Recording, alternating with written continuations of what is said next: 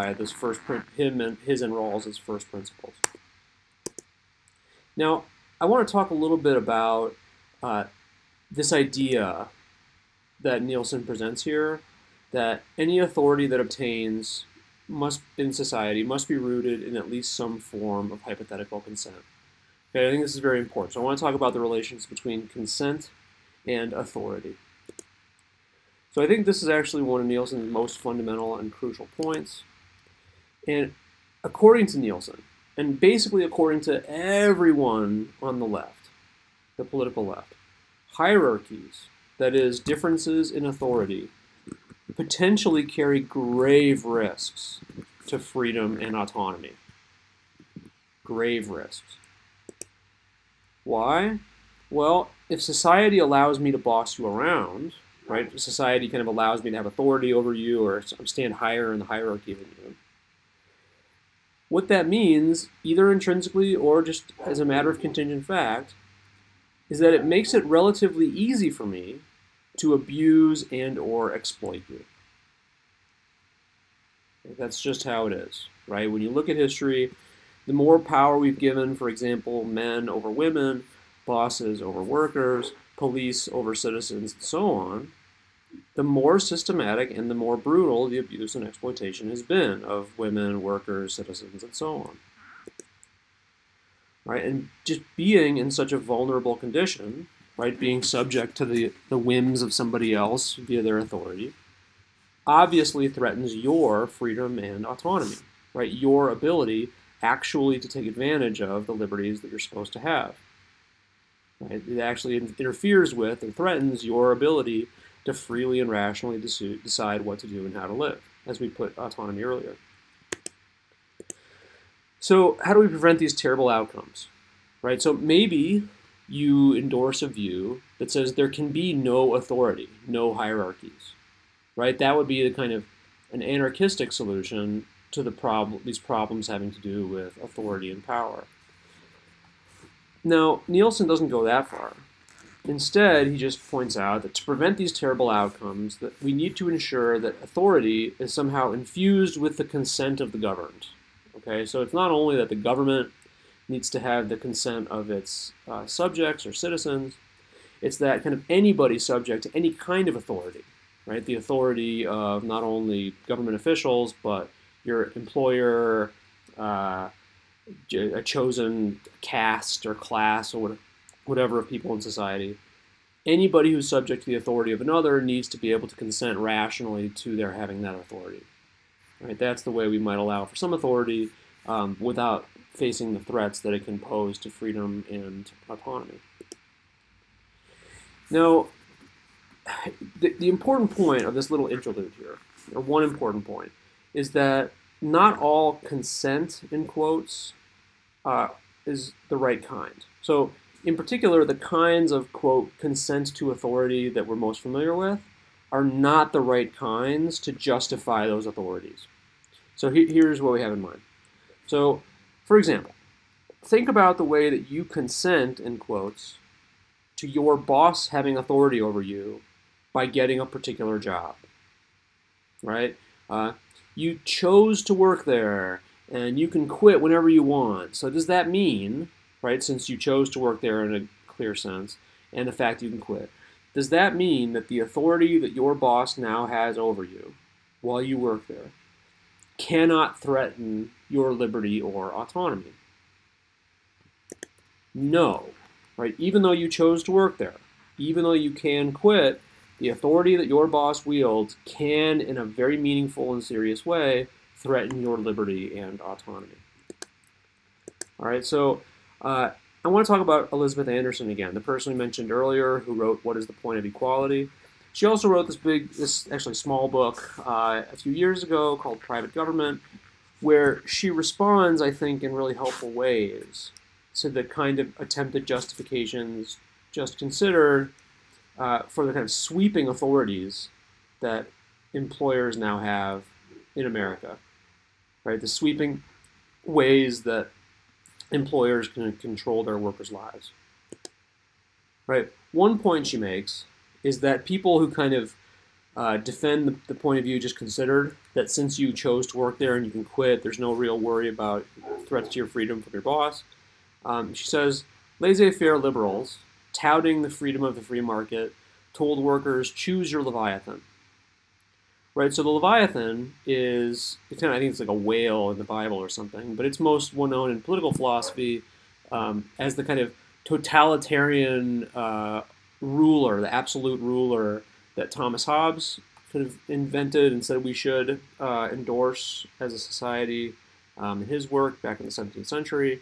And Anderson's use of Leviathan here, the idea is that, look, in our world, you need to get a job, right? So the fact that you chose to work for one employer instead of another, or that you can quit, doesn't really mean that your freedom or autonomy is not threatened, because suppose you did quit.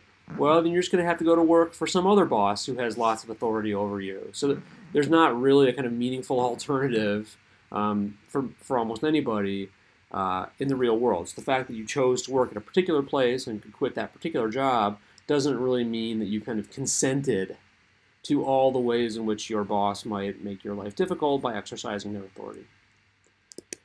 All right, now in a slightly longer discussion, she addresses this idea that since you're free to enter or exit any given employment relationship, that you're not under threat from, your liberty is not under threat from your boss's authority. And to show why that's not a good argument, she gives an analogy with an old marriage contract. So here's what she says. She says, freedom of entry and exit from any employment relation is not sufficient to justify the outcome. To see this, consider an analogous case for the law of coverture, which the state had long established as the default marriage contract. Under coverture, a woman, upon marrying her husband, lost all rights to own property and make contracts in her own name. Her husband had the right to confine her movements, confiscate any wages she might earn, beat her, and rape her. Divorce was difficult to obtain. But the marriage contract was valid only if voluntarily accepted by both parties. Yet it was a contract into subjection, entailing the wife's submission to the private government of her husband. Okay, so that's the law of coverture. Now here's, to make that more analogous to the case of the kind of current employment contract, here Anderson continues. She says, imagine a modification of this patriarchal governance regime, allowing either spouse to divorce at will. Right, so now the law of coverture is a little bit modified so that you can, in principle, either party can, in principle, quit whenever they want, right? Divorce their spouse whenever they want. So now it's more like contemporary employment contracts. All right, so does that mean that the wife in such contracts is free and that the authority the husband exercises is not a threat to her autonomy? No, Anderson says. So here's her continuing. She says, women would certainly have sufficient reason to object that their liberties would still not be respected under this modification, in that it preserves a patriarchal baseline, in which men still hold virtually all the cards. It would allow a lucky few to escape subjection to their husbands, but that's not enough to justify the patriarchal authority the vast majority of men would retain over their wives. All right, here's the big general point that's so important here. Consent to an option within a set cannot justify the option set itself.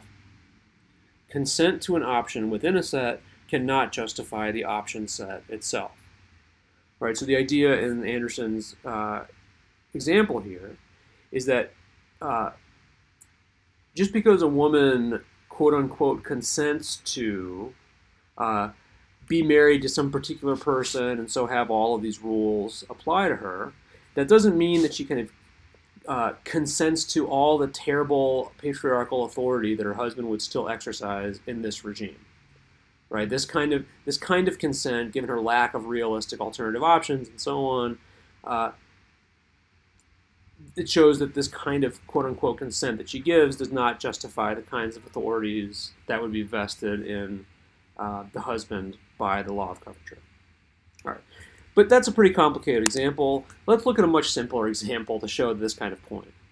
right? So suppose that you've been unjustly sentenced to death, okay, and the executioner takes pity on you and gives you a choice, quote unquote, between, on the one hand, death by hanging, and on the other hand, death by firing squad.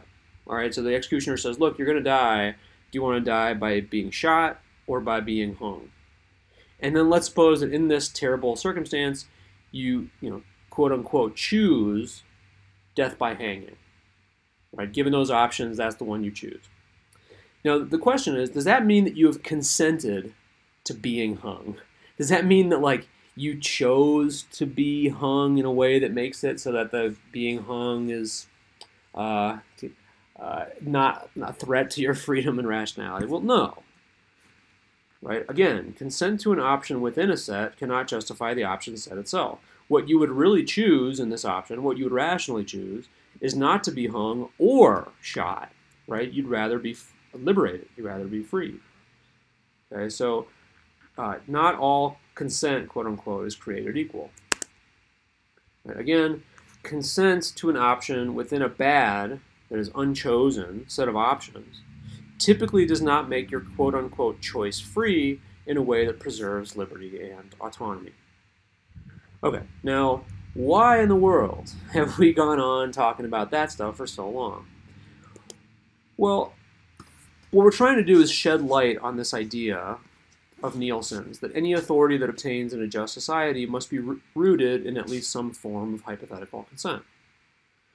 Right? So for Nielsen, I think what we've learned is that the consent that could potentially justify authority or hierarchy is not the kind of consent just discussed, right? That is kind of consent between bad or unchosen options, like in the law of coverture, contemporary employment contracts, the two different ways of being, killed.